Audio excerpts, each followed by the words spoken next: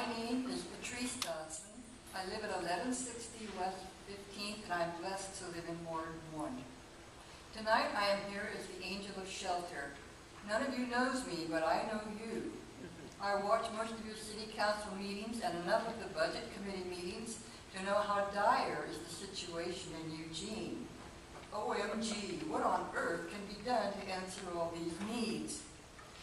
Nevertheless, I am here tonight to ask for your help. I am an angel without wings. I'm working hard to earn my wings by helping to create a shelter for the homeless. I attend Saturday market each week with my donation house. I'm here tonight to ask you to provide a site for that shelter. I can't do it all by myself. I need your help. I know there's a lot of acreage out there. I know there are plots of ground that can be used for homeless sites. I don't have the power or the money to produce these sites. The homeless don't have the power or the voice to help themselves, but you do have the power. You have ways to provide the needed acreage for these sites.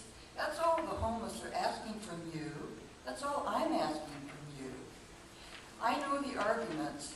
The homeless do not contribute to society. They do not add one bit of revenue to the coffers. They do not vote. It's not a high priority to deal with this demographic. We need industry and concrete and rebar. We need so many more important things that will add prestige and money to our city. But what we need most is to soften the heart of Eugene. It's becoming hard, and we're losing the humanity that has been one of our most treasured qualities. Someone once said, "The poor we will always have with us." Who said that? Was it Jesus or Warren Buffett? I always get those two guys mixed up. In any event, in the final analysis, Eugene will be judged not by the amount of concrete or industry it created, but by how it treated its poor. Please, please, go to work to find some workable sites for our poor homeless people. Thank you.